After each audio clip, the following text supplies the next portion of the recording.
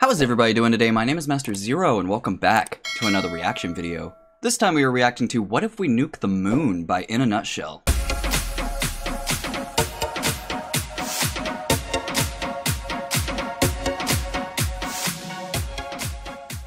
Alright, so happy New Year's, even though I'm really late, but yeah, that one video that I did, I basically premiered it my time, midnight, for the New Year's, but I never actually said like Happy New Year's in the video or anything, so Happy New Year's. So I'm late, as I usually am, especially reacting to this video. It's about a week old already, but yeah, I'm always tardy to the party, but that's okay, because I don't like chasing trends.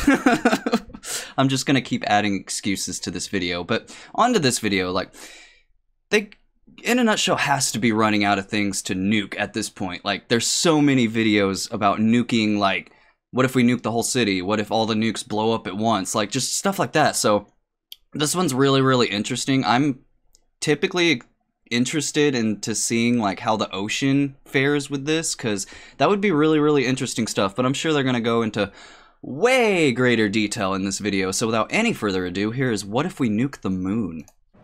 What would happen if we were to detonate a very, very powerful nuclear weapon on the moon? Would the explosion knock its orbit towards Earth, causing tidal waves and misery? It's like a... Could the moon be what's that game? Ocarina of Time, I think? The Earth in a rain of meteoric death? I can't wait to find out. Why do you have a button of destruction, monkey? Please stop that. During the Cold War, the moon was a major target for space exploration and, military bases.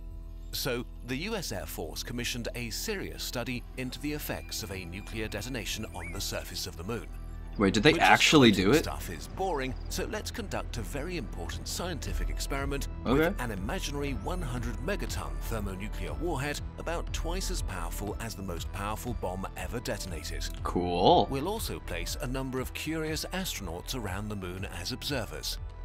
Let's push the button and slow down time. Okay, cool. For the first few milliseconds, nothing much happens outside our weapon. Meanwhile, inside, high explosives send a shockwave to a radioactive metal core, compressing it. It's gonna go boom, folks. Reaches criticality and starts a nuclear fission chain reaction. Oh boy. The 100 million degree plasma created in this first stage sets off the second stage with atomic nuclei fusing like they do in the core of a star. Very briefly, our weapon contains one of the hottest places in the universe. And only now, barely 10 milliseconds later, does the rest of the universe find out that anything has happened, as God, this is really bright. And a flaming star of nuclear death is born. Nuclear so far, death. So good. But everything that happens now is very different from what we're used to on Earth because of one major difference.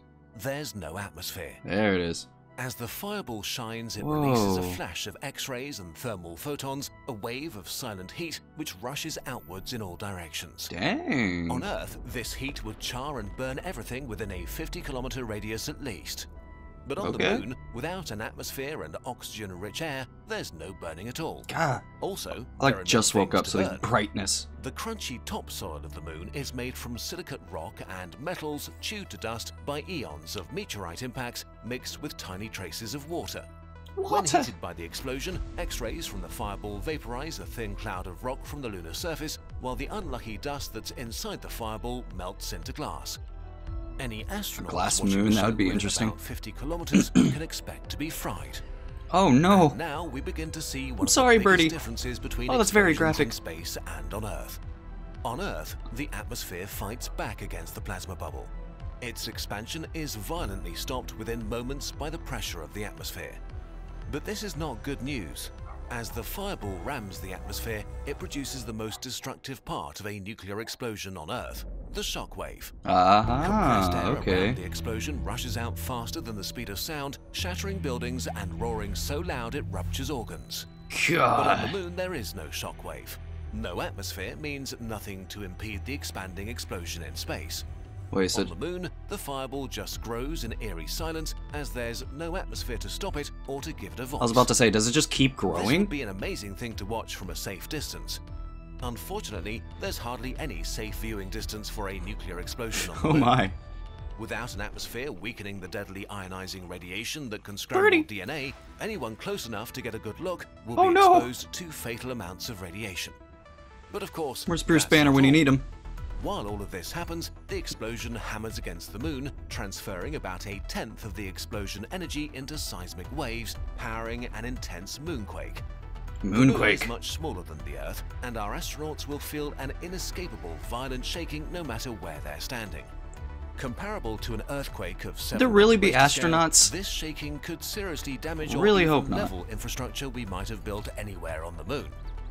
Those who hid on the far side of the moon would have no idea it was an explosion. The quaking would feel like an asteroid the size of the Great Pyramid had struck. Dang, And that's a it's not pretty over impressive yet. meteor. Where our bomb explodes, the ground splatters like water when a rock strikes a pond. As the explosion So just pushes ripples? against the surface, it may excavate as much as 100 million cubic meters of dust and rock, forming a crater 1 kilometer across, while bedrock is pulverized to rubble. Damn. Debris is shot into the sky in every direction. Again, without an atmosphere, there's no Is a lot of it drag gonna to hit slow Earth? any of it down. Much of the debris scattered never returns to the moon, flying off Oops. faster than escape velocity.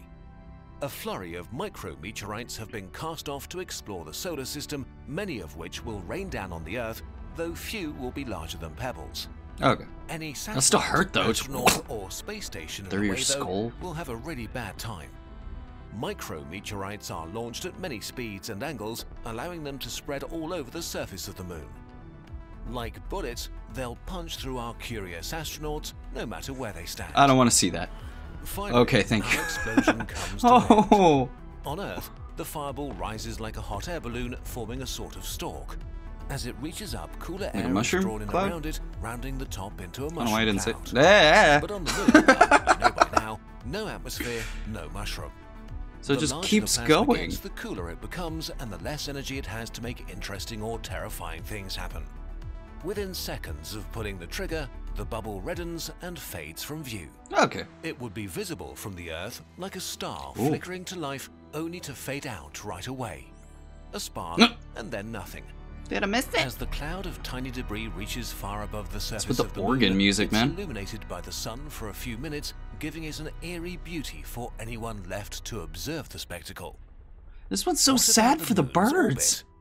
It's basically unchanged. Trying to move the moon with a nuke is like trying to move a truck by blowing on it.